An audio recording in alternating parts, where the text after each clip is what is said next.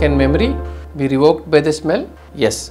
I am Dr. Subbaiah Chowdhary, Senior Neurologist, Clinical Director, Yashoda Hospitals, Hitec City branch. Sometimes smells can bring back our memories. This is because the olfactory nerve, which is concerned regarding the smell, which has a unique way of interacting with the brain. It has a unique way of wiring with the brain. It directly connects to the brain where emotions and memory take participation. The organs where it connects is the amygdala and the hippocampus. Normally, all the senses they may relate through the thalamus, but here the olfactory nerve directly connects to the parts of the brain where emotions and memory are involved, that is hippocampus and amygdala. So whenever we smell a scent or something, the molecules of that one interacts with the receptors in the nose through that olfactory nerve. This directly evoke the senses which can have information regarding memory and emotions. So through smell it